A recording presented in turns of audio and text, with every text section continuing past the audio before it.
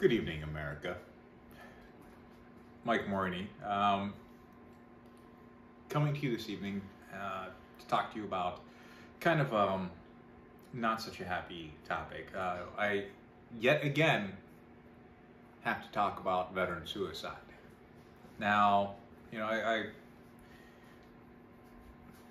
don't want to get too into the politics of this because I don't want to feel like I'm using this of all things to further my political aspirations. But I have my platform here. I have my, under 200 subscribers that I can reach out to and kind of discuss this. If you've seen some of my other videos, this isn't the first time I've had a friend commit suicide. I've had several that over the last 2 or 3 years I've been making videos. A couple of friends have committed suicide, a couple of fellow soldiers, a couple of civilians here and there, and I used a little bit of that gallows humor one of my other videos where I said it must be suicide season. So yet again I am faced with someone who I served with has committed suicide. And on that note, I also have one of my good friends, one of my battle buddies who served with me in Iraq, and I lost contact with for a while. But then we reconnected. Actually, I transferred back to that unit, and he also transferred back to that unit. He's a really good dude, highly intelligent. But I see him kind of going down a dark road, and I am concerned that he's going to end up there. He went through some hard times. Afghanistan, the fall of Afghanistan was particularly hard for him, as what happened in Iraq was very hard for me because, most of my time in war was in Iraq. I did serve some time in Afghanistan. He served some time in Iraq, but most of his time was served in Afghanistan. So the fall of Afghanistan was harder for him than it was for me and, maybe some other people as well.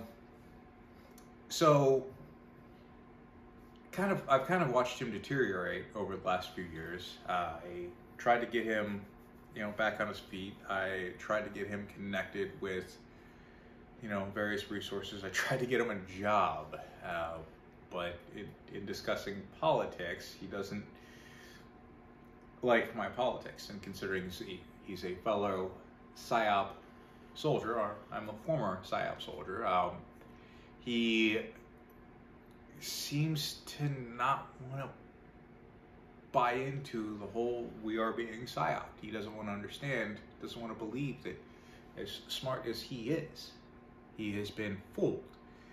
And a lot of really intelligent people have a problem with that. So I've spent the last year or so, longer than that, trying to bring him back into the fold.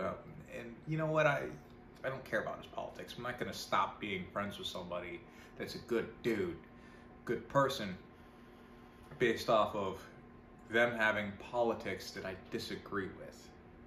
And it's a little frustrating to find that a brother in arms doesn't feel the same way about that.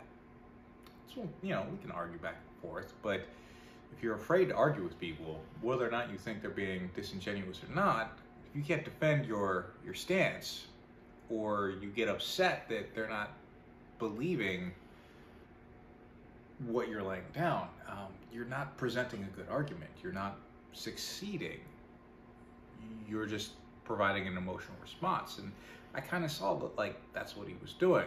So I backed off and I let him kind of vent. And, I'm typically not the type to take insults laying down, but, I let him have it. It's what he needed. But yeah, finally he's blocked me on Facebook. He's blocked me on Instagram, or at least doesn't respond to me on Instagrams. So it's hard to tell if someone's blocked you or they just ignore you. And my chief concern here is he's going to go down that road. And I just want to make sure that I have, if that happens, I hope it doesn't. I honestly, sincerely hope that doesn't. I hope that you know, whatever hardships he's gone through. I mean, he did kind of flush his military career for reasons that I'm not privy to. You know, I hope he doesn't go down that road any further. I hope he doesn't join the 22-a-day club. But I have a clean conscience because I've done everything I could do to bring him back, to get him that help, to get those services. But in these communications we've had back and forth via messenger, you know, he forgets that I tried to get him a job. He forgets that I reached out to him. He forgets that I very, you know, subtly, not so subtly, suggested he take advantage of these services. So there are other NCOs in my unit that have reached out to him as well. We've tried to take him from being a soldier who was about to get what we call U'd, because anytime you don't show up to your unit for reserve obligations, you get a U. He was about to get U'd out, and we tried to bring him back in. We went to bat for him to the commander. We vouched for him. But he sees it as we did nothing. He sees it as we left him hanging. He sees it as we weren't there for him, as he went through these hardships that he had that he chose not to share with us. And it kind of makes me think that, you know, like with wounded soldiers on the battlefield, with a physical wound, there are those that are going to die no matter what you do. There are those that are going to survive no matter what you do. But there's just a narrow sliver of those casualties that you can actually affect the outcome. If you provide the proper aid, they will survive. If you do nothing, they'll die. So I kind of wonder if this is, you know, do all of the soldiers out there that join that 22-a-day club, do they want to be saved? Can they be saved? Because I look at this guy and like I thank God he's still alive. I'm kind of mourning him tonight because, you know, I'm dead to him now.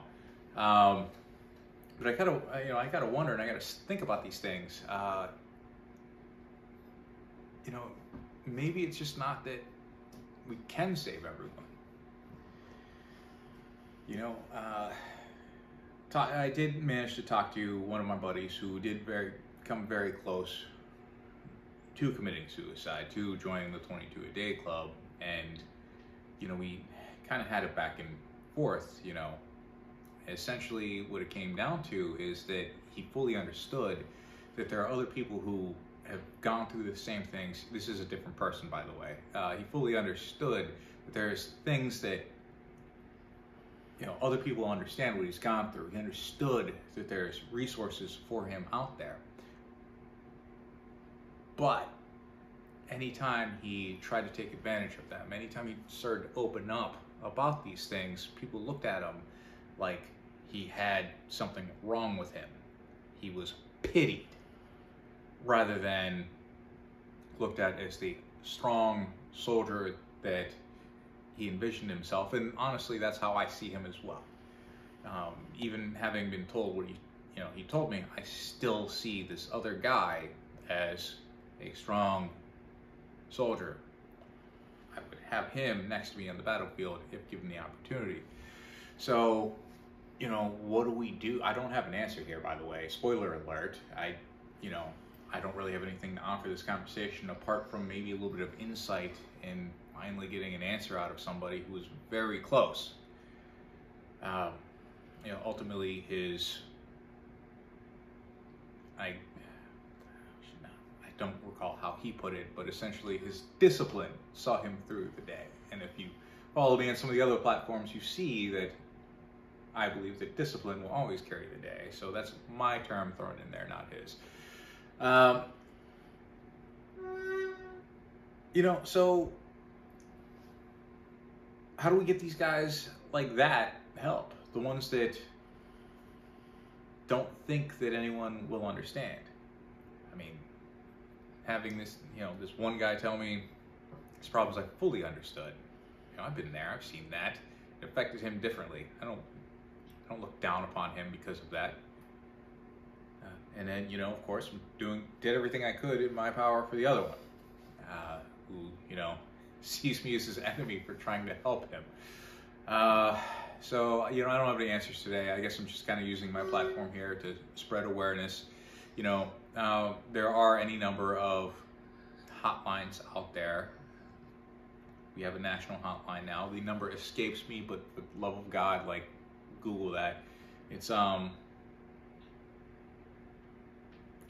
don't know what the National Suicide Prevention Hotline is off the top of my head. It's not 881, because that's what you call before you dig.